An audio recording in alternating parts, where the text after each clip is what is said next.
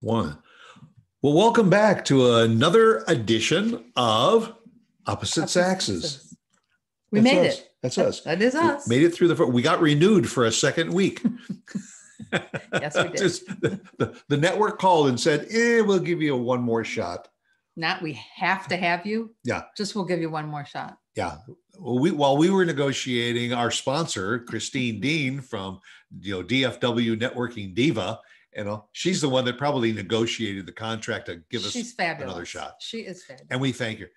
You got any questions about marketing your business, about website design, website enhancements? The one thing she does that I think is really a cool name, it's called guerrilla marketing.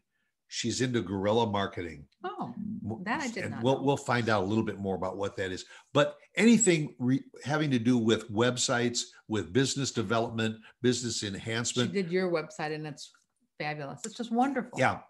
And go to the website because that's where you're going to find our show. Also is stuartsax.com and go to my shows and we'll be listed on there. So if you don't catch us live like you are right now via Facebook and YouTube and Spotify and all those others, and you can always have it all. I have nothing. Everything you ever wanted to know is in one place. Just like Karnak. Remember Karnak the Magnificent? Yeah. Everything you ever wanted to know. Yeah, you have it all on your website. It's there for the taking. And for the listening, the viewing, whatever, and viewing pleasure. Yeah, and if what we share with you like, let us know. Share it, like it, give it a thumbs up. Give it a little heart or something. Please, yeah, if you don't like it, keep your damn mouth shut. Okay, we don't want to hear about it. Oh, I'm sorry. That's venting. Just don't and you said we weren't going to be doing much venting. Don't listen again.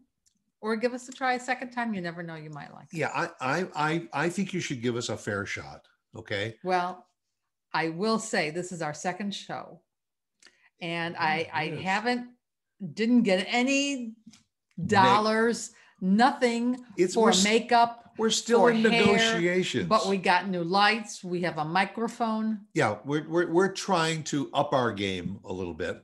And we'll see. We'll find a happy medium. Maybe next time I'll get. Yeah. So far the allowance that she was asking for, we've blown that so far for this week. Probably the next few months. But what's interesting is exactly what we're doing, and that's on social media. I was thinking back because a lot of this show is going to be about reminiscing. And thinking back decades where communication was by phone almost exclusively. It was either by phone or you got in the car and you drove over to somebody's house and you sat and chatted for a while. Look at how it's developed. It's truly amazing. It's hard for people our age to do it. A lot of it, but once they learn, look, we've all been forced into learning how to Zoom and Skype and all that over the last year and a half because of the pandemic. And if we hadn't learned how to Zoom, we would not have been able to be with our cousins long distance. That's right. We get to see them now weekly. Although technically you could call them on your phone and still talk to them, and you now have you could have video. You got FaceTime. Yeah. So you could, whoever would have thought that you'd have to put on a little makeup and comb your hair to talk on the telephone. No, but years ago they did say, I remember them saying it, you're going to have a seeing phone.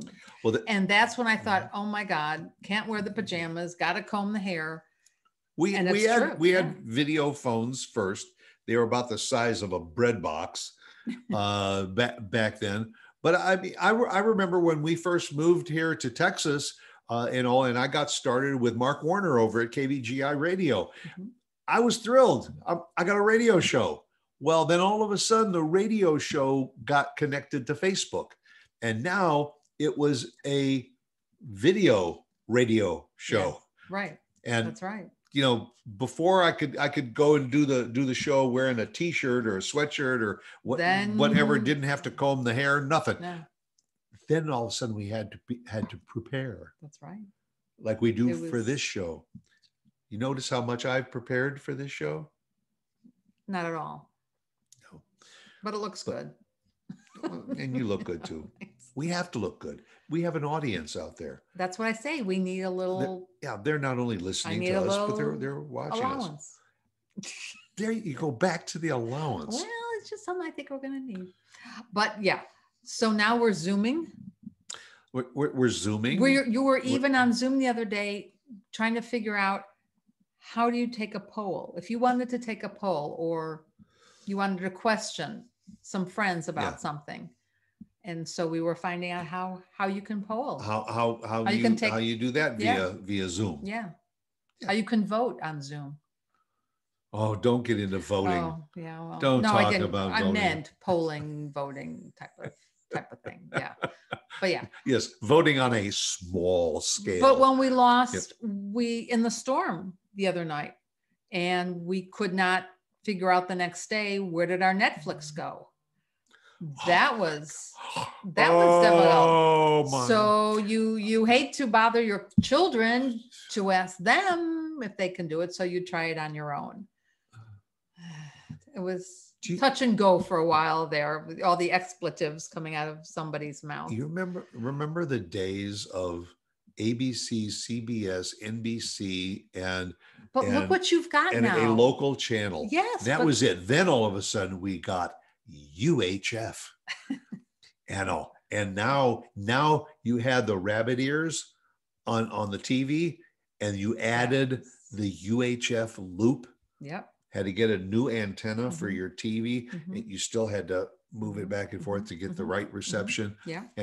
But the choices on the TV were, even with UHF, what were the choices? Maybe 8, 10 channels you'd watch. Yeah, now there are nights that we sit there with that remote and go through the menu of 160 some channels, and then look at each other and say, there's nothing on TV. Yeah. Except now that we have Netflix and we have Prime, and I'm sure there's Hulu, there's Crackle, there's YouTube, Vudu. It's endless. Roku. But look at the documentaries, the fabulous things that we've watched on TV. Some of documentaries, but there's been episodic shows where they just keep going and going and going. And we looked at one the other night that was like 6 seasons long, 8 seasons long. And it's about everything. A lot of people probably have seen is Breaking Bad. Breaking Bad, which we never haven't gotten into yet. At least I think that ran several seasons and all. But you could sit there and watch 2 episodes, 1 episode. You didn't have to say, I've got to be in front of the TV at this time, because back in the days, you didn't have a recorder hooked up to your TV so you could record the show because you weren't going to be home. But the question is, we have all of this, but when it doesn't work, we're like lost. That's the problem. And there's nothing printed. There's no manual that you can get. It's call the 800 number for your TV company, or your cable company, your cable company, and ask them. But you're on hold for a while until you can get a person. And if the power is out, you may not be able to get to the company to report it. It's a little aggravating. With our phones, when we got our new iPhones. Yep. And I had a problem with something. Again, there's no manual. You can Google it. You can try and find it on Google. But I ended up just going to the store, going to the AT&T store, and in 2 seconds, we are really dominated by social media.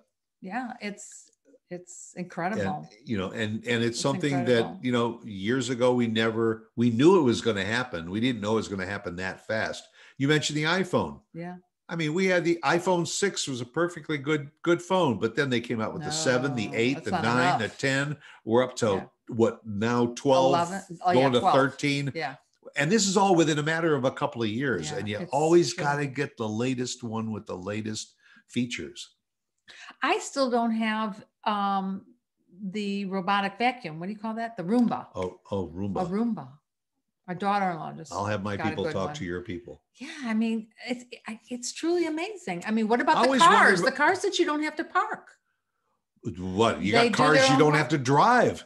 You could take your hands off the steering wheel. Well, but that's what I mean. By itself. And they'll park by themselves. Yeah, yeah.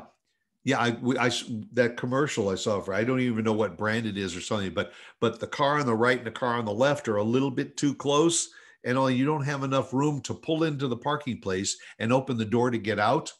So you get out of the car first, you pull the car up in there, you get out of the car and you take your remote and you hit, and the car drives into the space.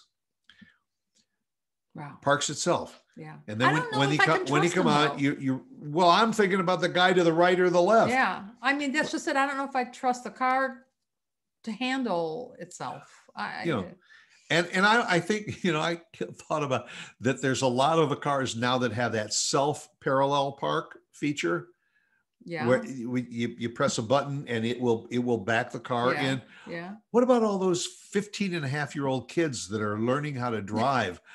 They don't have to learn how to parallel park. It was the hardest thing in the world for us to do when we were young. But they don't have to even learn how to write anymore, because now they don't have to sign their names anywhere. That's true. So they're not learning cursive. That's true. And like you mentioned, with the power going out, if you or even when the power is on, you go to a store and you want to pay cash. If the register is not functioning, that poor kid behind the counter can't even give you change. No. But we're behind the times. We are not supposed to be using that. We're supposed to be using our phone and doing Zelle or Venmo, whatever those are. Yeah. And we are behind the times. Want to complete your purchase? Here, boom. Yeah. There it is. Goodbye. It can be a little aggravating. It can be a little frustrating. But they call it progress, don't they? That's progress. It is. I'm not so sure. In the end, it's probably progress. It's hard for us. Yeah. But well, okay. What can we say? It is what it is, and we just have to deal with it and learn. But if you want to put it all into perspective, sit and think about what it used to be. Yeah. What it used to be. Aren't we better off? They tell us we are. I think we are. I think sometimes my biggest peeve, and we'll talk about this on another show and everything, is I hate call waiting. Oh. Or message on hold. Yeah. When you call somebody and you want to call the bank and ask a question, and you got to go through the whole menu, all the prompts, all the prompts, and then you listen. We used to complain about getting into an elevator and listening to elevator music. Now they put you on hold and you listen to some music that reminds you of elevator music, and you sit and you wait and you wait and you wait, and then they say, that mailbox is full. Please call again. Goodbye. Hello? You just talked about, and that was for the next show. Yeah. And when you buy something, if you have any problem, just call this 800 number and they'll take care of you. But I always say to hit 0 or ask for an operator. I don't wait. I just cut to the chase. Except when the voice says, I'm sorry, that's not an acceptable entry. Yeah. Very, very Would you like us to repeat the menu again? Yeah. But that's very few times, but that does happen. Yes. I'll grant you that. We're sorry for the wait, but your call is very important to us. Please hold for the next available associate. I think that's a wrap. Yes, I'm just too disgusted and frustrated to go any further, because it's aggravating. It's aggravating. But it's called progress. Well, in some ways it is, and in some ways it isn't. So with that, we'll put you on hold until next Thursday at 1:00, when we'll be back with some more of Opposite Saxes. I hope you'll join us and make it a good week until then. So I guess there's nothing else to say, but goodbye. See ya.